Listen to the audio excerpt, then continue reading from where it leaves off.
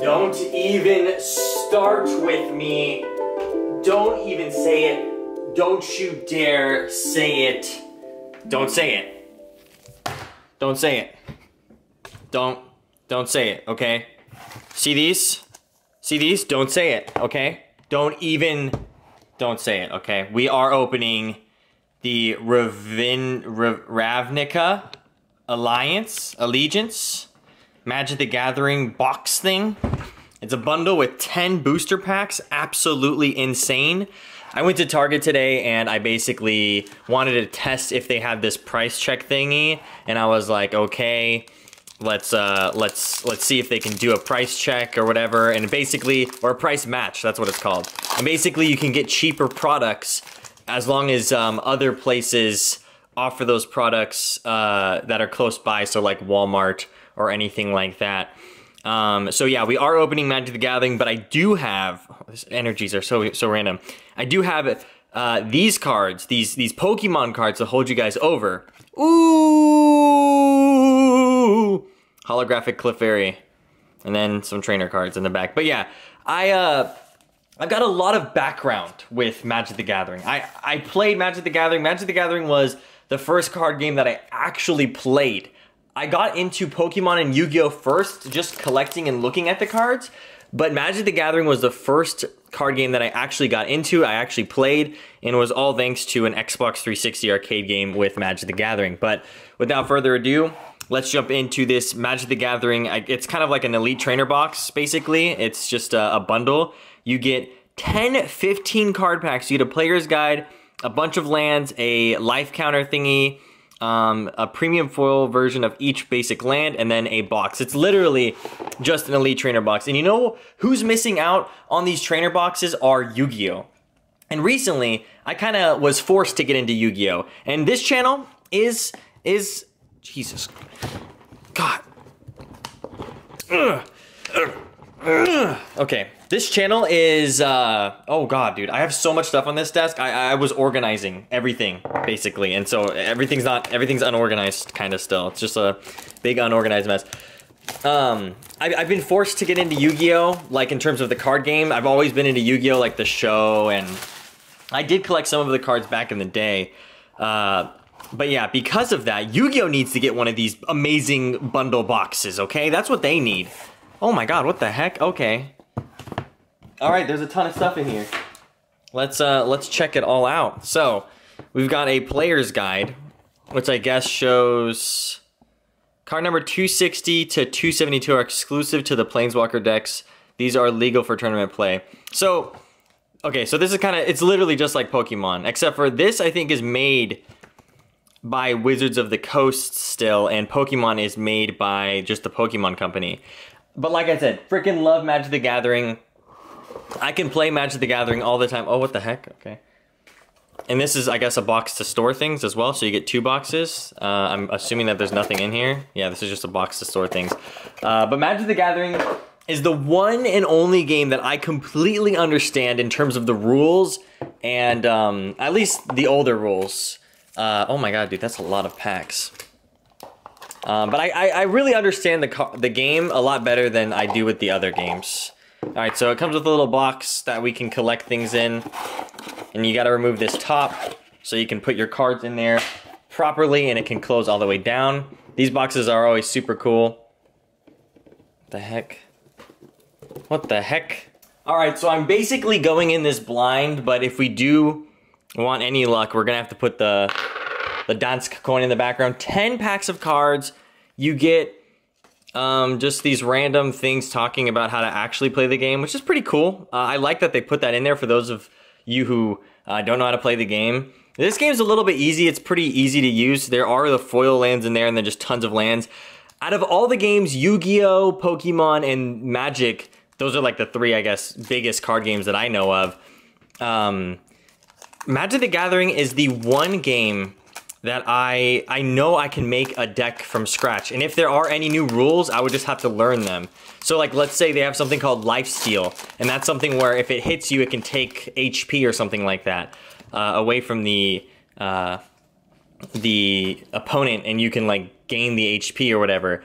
But basically, like, I don't know, any new type of move set or any new type of like skill that is added to the game, since I know the game so well and it's just so incorporated in my head, I can just easily make use of that skill. Fennekin's lit.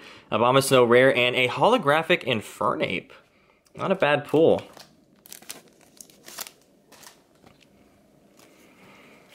But all in all, in terms of collection, I think Magic the Gathering is probably the card game that I don't really care for collecting all that much.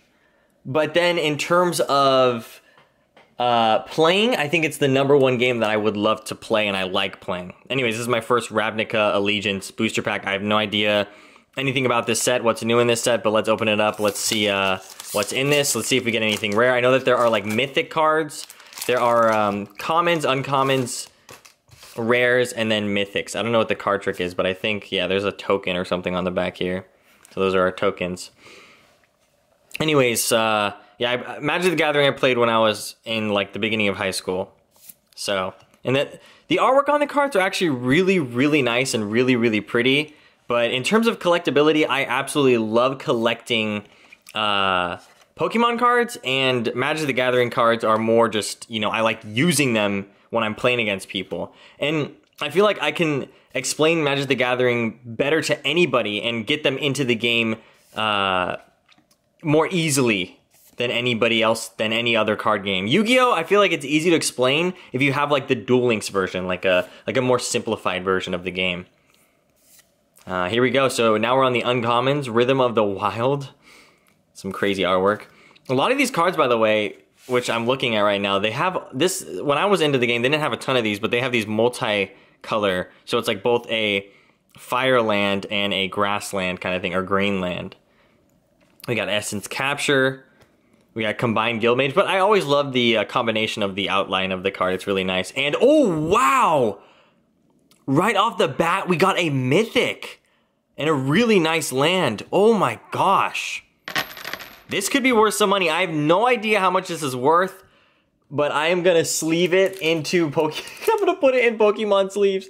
I don't know how much it's worth. I'm going to put the price on screen. This is a Mythic, 160 out of 259. Yeah, this is a Mythic card. This is an enchantment. Captive audience enters the battlefield under the control of an opponent of your choice. At the beginning of your upkeep, choose one that hasn't been chosen. Your life total becomes 4.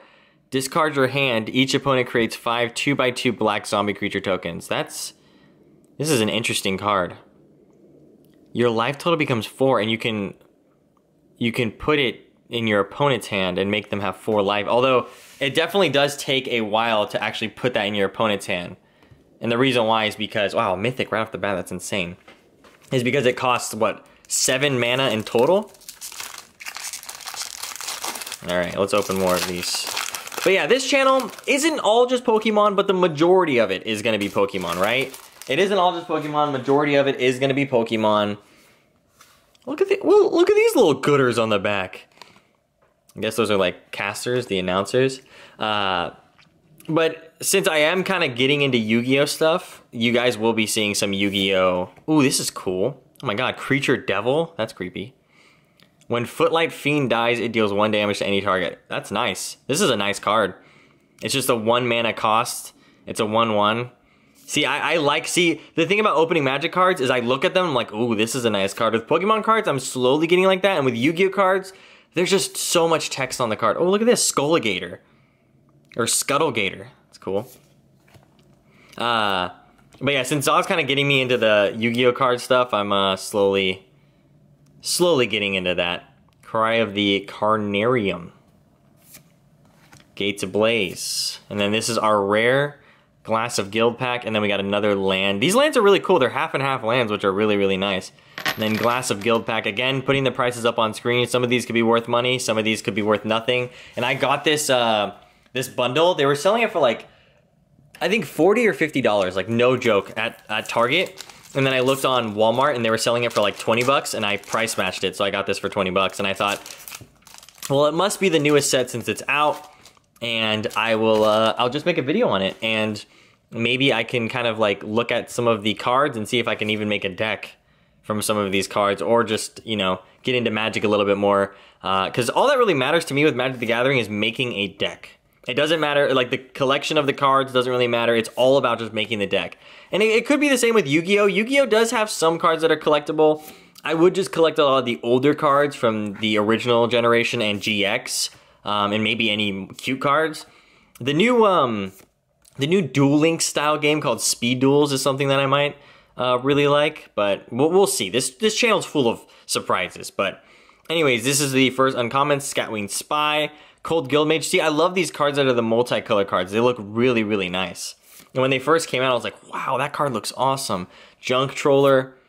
Oh, what the heck? This is our rare.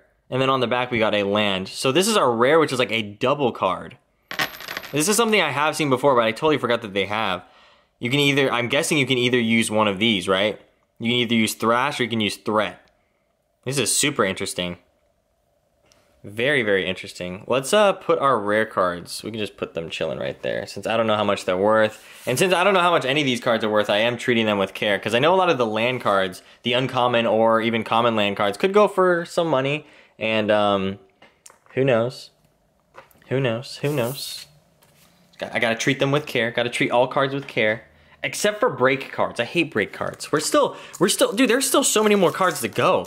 This bundle is definitely worth 20 bucks if you can get it for 20 bucks. If there's a Target near you guys, just ask for price match and then go to the, you have to go to the customer service and then they'll do the price match for you. It's like I want to do the code card.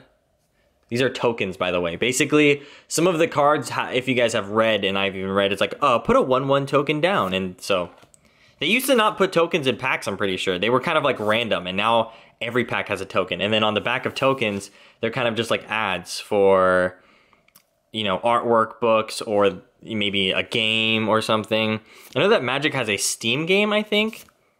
This is so cool. See, any of the artwork right here, with the mix of the double colored energy is really, really cool. Wrecking Beast. You know what we haven't gotten is a holographic or a foil or whatever they have here in this game. Here we go. There's the uncommon Zerta Goblin. This is a cool looking card.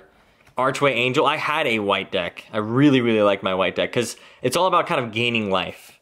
And then dark decks, if it's like a vampire deck, it's stealing life or even losing your own life. Wilderness Reclamation. There's a lot of lands that you can get, which are lands that allow you to have multiple colors, which definitely will help out. And Sphinx of Foresight. Definitely a weird looking card. But a 4/4 Sphinx of Sphinx of Foresight. I don't know why I said Forelight. That was our rare. But I can't believe the first pack was a mythic. I was like, if we get a mythic, that'd be cool. But we literally just pulled a mythic right off the bat. And who knows? It could be a bad mythic. It could be a good mythic. And I think there are cards that are a little like, that are kind of like, they're secret rares. And they also might have even like more rare cards than that, which are pretty cool. So let's pull the card from the back. A Thopter. You are a Thopter? Is that what they're trying to go after? In this medieval age?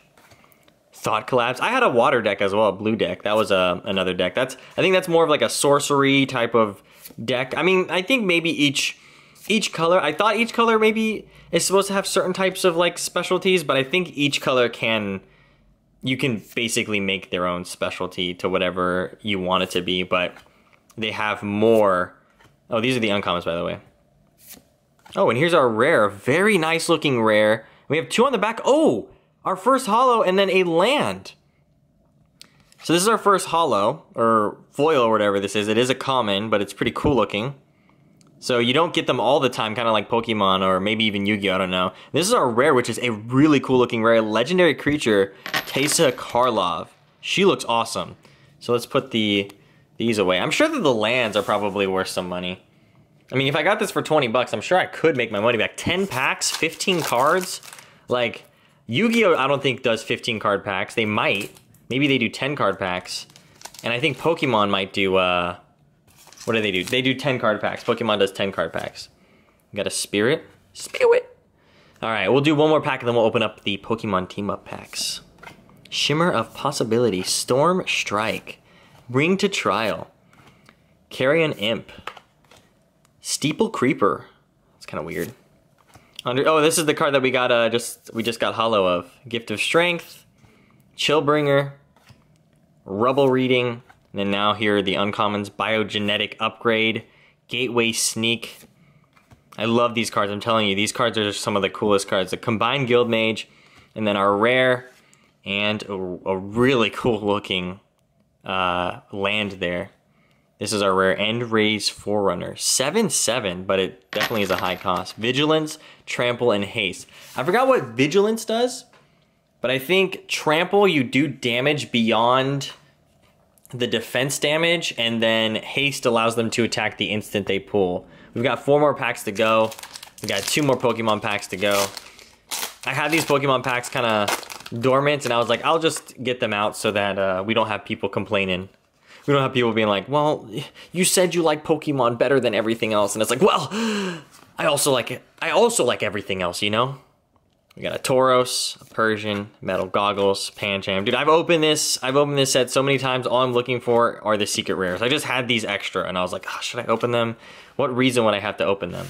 All right, there are 4 magic packs left. And guys, Donsk Lucky Coin. Wait, we gotta give it a little. Yeah, it's gotta do that. It's gotta make that like bouncing noise against the. Ooh, this was a nice opening, kind of. It was nice until I talked about it. Jeez. All right, let's try to get some more foils and maybe another mythic. Human. These are all our tokens, by the way. So in total, 10 tokens. A good way to collect tokens is just opening the packs, or buying them singles, which you can. I think Magic the Gathering is another one of those card games that I feel like a lot of card games in general, it's just expensive. This is a nice card. It's a 3/1 with only a 2 cost. It's pretty nice. But yeah, I feel like Magic the Gathering is another one of those card games, kind of like Pokemon. It just costs a lot to, buy a specific deck that you want, especially a good deck. Now we're in the uncommons. Clamor Shaman, Frilled Mystic, Sentinel's Mark, that's a cool looking card. And this is our rare, oh, we got a holographic. Oh, rare and instant unbreakable formation. Creatures you control gain indestructible until end of turn. Wow, that's a cool card. And then our holographic is a rare. Let's go! Holographic rare. And that's our land. So this is a rare holographic, or a foil, or whatever they call them. A 2/2 mutant creature. This is probably, probably worth like 10 cents or something, but that's nice. All right, we're doing good. I feel like these packs are decent. I probably, if I wanted to make a deck out of this specific set, I would probably, buy another one of these boxes for 20 bucks, because that's still such an affordable price. The normal price of it is pretty expensive, but if you like compare it to like Walmart or Amazon, you go to Target and you're like, yeah, Amazon's selling it for 20 bucks. Why can't I get it for 20 bucks? They're like, oh, okay, I'm sorry. And then they give it to you for 20 bucks. But I would buy another one of these and then look at some of the duplicates I have and then try to make a deck out of it. Which it's totally possible. You can have a multicolored deck, especially with all the multicolor cards you get. There's a lot of multicolor cards you get. All right, we're on the uncommons. High Alert. You see the artwork for some of these cards are super dope. Junk Stroller, we got one of those before. Essence Capture.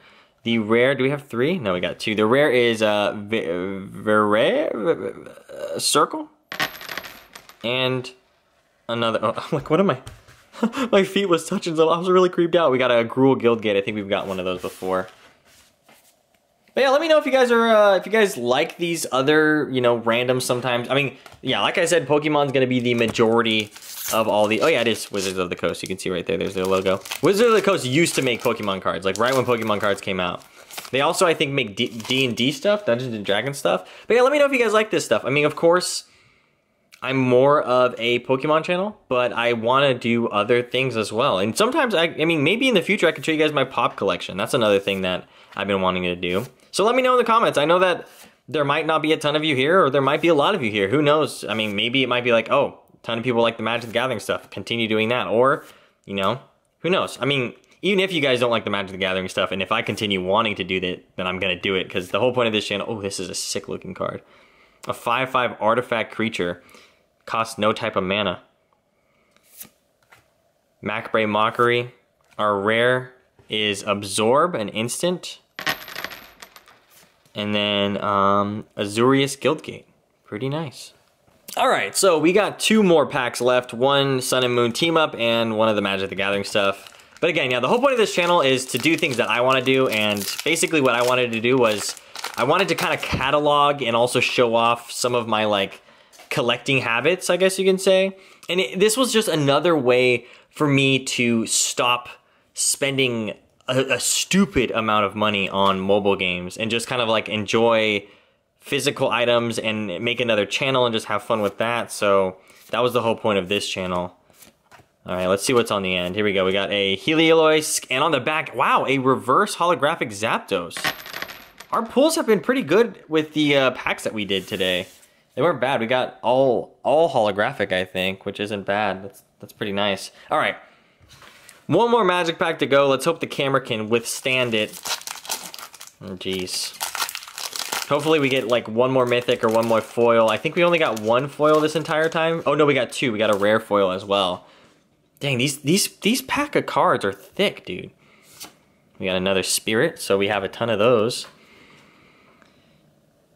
And let me know in the comments if you guys play Magic the Gathering, or if you guys play the online game. I've noticed people like, you know, Smelly Octopus, one of my old friends from the Kingdom Hearts community. I saw him playing this game online, and it made me miss it a lot because I loved playing this.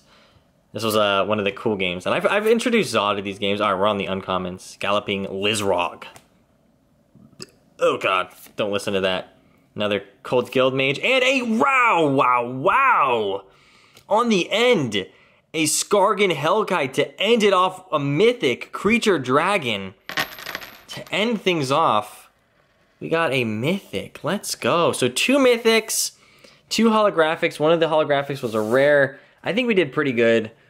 The mythics we got were these 2 mythics. And the cards, all in all, like commons, uncommons, mythic, rares, they're all usable in decks, honestly. It just depends on the card itself.